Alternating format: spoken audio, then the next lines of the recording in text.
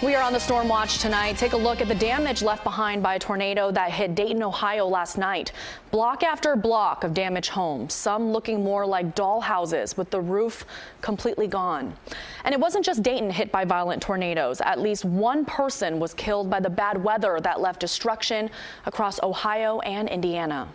Aerial footage shows the damage left behind in Salina, Ohio, where a suspected tornado is being blamed for the death of an elderly man after the wind blew a car into his house overnight. It's part of a string of twisters that moved through Ohio, demolishing homes and uprooting trees. From the air, it just looks absolutely horrible. You see not only roofs of houses off, but you see just everything just like splintered. You know, the power of a tornado is, you just can't believe it until you see it. Near Dayton, people worked to clear the debris. The sheriff's department says the storms left many roads impassable. West of Dayton in Brookville, the sun rose to reveal the massive destruction. It was kind of an eerie feeling. You had kind of ear pressure kind of changed in your ears, and then we heard a lot of glass breaking, and then it just sounded like a freight train. That's a pretty big one, man. Twisters also touched down across Indiana. Federal officials say preliminary reports show more than 50 tornadoes may have touched down Monday across 8 states in the midsection of the country.